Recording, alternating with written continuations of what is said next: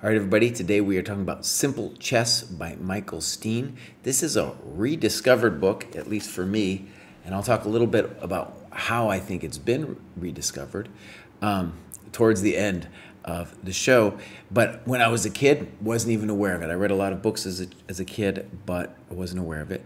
Now, I'm ultimately going to very much recommend this book, but I want to make a couple criticisms, and I have to begin with a criticism because we have to think about, like, what is the book about? The book is called Simple Chess, and it's a little bit unclear about what the design of the book is doing, right? Do we have like a programmatic, systematic thing where we're talking about the elements of the game in some strategic sense, or do we just have a nice collection of games that are well annotated?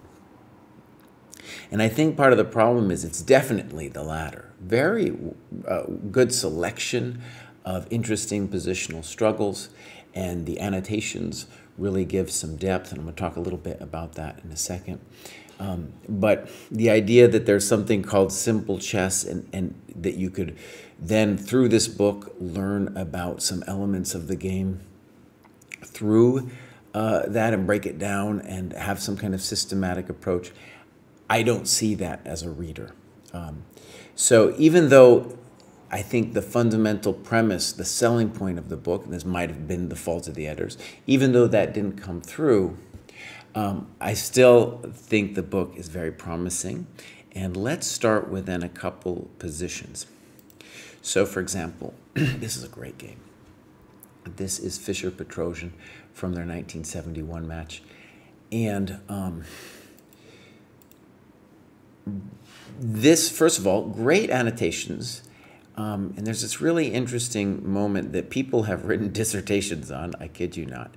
We don't have dissertations because we're not as dumb as academics, but you know what I mean. People have thought about the following sequence of moves.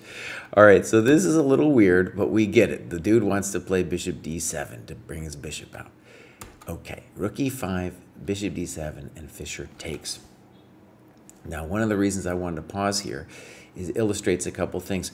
First, the move definitely deserves 2 exclamation points, because most players would never dream of taking the bishop. Never even dream of taking the bishop because it's so-called, it looks like a bad bishop. And it really ushers in a whole new way of thinking about the bishop, and in particular what we could call the Fischer endgame, which is a rook and bishop versus rook and knight. And interestingly, right, the match before this versus Taimanov was the first time, 2 games in that match, where we get the classic Fischer ending. We're definitely getting in this one too. This one's especially interesting because you can imagine there's more than one way for white to play the position, and then pop! So first of all, I think it was such a new thing at the time that I don't even think Stean understood it. And it's taken generations for really us to appreciate how deep this conception was. And this is not the time to talk about it, but you know, maybe I'll do another lecture on it. There's other things you can find on the Fischer endgame out there too. Okay.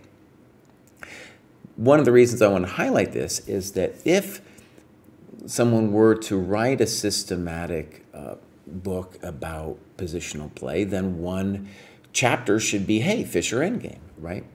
And so one of the things that I look for in these books, just for my own selfish interests, is does the author show me something in clear writing about that I can take away and use in my own games and thinking about the game. So that's just an interesting example. And one of the reasons I wanted to also show this example is the games, or really a lot of them from the 60s and 70s, and this book originally came out in 78. Great collection of positional games. This being a real classic. Now, one of the things that I want to say about it, even though, like, for example, if you take a look at the table of contents, you know, it's like outposts, weak pawns, open files, and there's just 7 of them. And it ends with space. And we're going to talk about space at the end. Contrast that to my system, or maybe a newer version of my system, which would like reassess your chess, which is like a loads of chapters, which I don't know as a reader that I need it to be systematic, but I want insight, right? And so if it's going to sell me as a systematic thing, I want it boom, boom, boom, boom, boom, and give me interesting words to help understand what's going on. For example, instead of a weak pawn or isolated queen pawn, I love how Nimzovich says the isolated queen pawn and its descendants, right? Which then turns you on to the fact that hanging pawns have a lot of the same dynamics as isolated queen pawns, as an example. Okay, let's move on. And the next example is we're going to talk about space. So the final chapter is space. And one of the interesting things about space, okay, is it's really after Fischer in the Karpov era that the chess world really turns to thinking about space. And in fact, before I even do this, I was going to do a different order, but I'm going to start here. So the standard rotary position, especially back in the day, this happened thousands of times. You can still see it sometimes today. In this position, black can play all kinds of moves. Rook e8, bishop d7, bishop b7, knight c6, even cd. But if they don't play cd, white will basically have a choice. And Fischer really always played something like de, and then for knight f1, and then one of these moves depending on what black did. In fact, in the Queen's Gambit series, there's a nice knight d5 cameo appearance of a Fischer game where there's a pawn sack. And I did a lecture years ago at the St. Louis Chess Club about why Fischer didn't want to play for space. Maybe he wasn't very good at it. It was definitely a weird defect in his game compared to the later players. Whereas then Karpov, and there's a great example in this book, would play happily this d5 structure. d5 plays for space, knight f1, de and knight f1 plays for active piece play, right? Completely different positions. So, right, like after this book, or right, kind of in the midst of this book, Karpov is developing this new way of playing for space. And then, of course, now with computers, the computers love space. Oh, buddy, they really like it. They will make you think that DE is a mistake here, whereas for V, I don't know. They both look very interesting. And one of the things with computers, too, is they're much better at playing with space. And playing with space is one of the hardest things to learn as a chess player for GMs and everybody else alike. It's very hard to master the skills you need for playing with space. I'm going to talk a little bit more about it when we get to the next example. Okay, so I think that the reason this book was rediscovered was this position. And that's because in that positional decision-making in chess here by Gelfand, okay, what we see is this position, which, by the way, I used to get I played the Hustlers on the in Lakeshore Drive in Chicago, and there was one Hustler, and we had thousands of games, and he always did this. And I knew that this was better for white. It was very hard to win against the Hustler especially. But Gelfand's like, bro, this position is actually positionally lost. And so that was mind-blowing to me. Now, Gelfand steals this position from Stean. And what is the clever thing that Stean does? Just one page in the book. And he shows this position, and then he says, all right, white's obviously doing great here, but then let's switch it up to this position.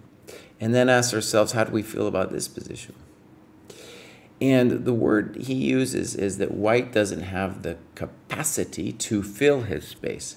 So you might even want to use the word negative space. Like white needs the minors to control the space that he has. Without it, black can become better. And then it's really astonishing because then you look at this position.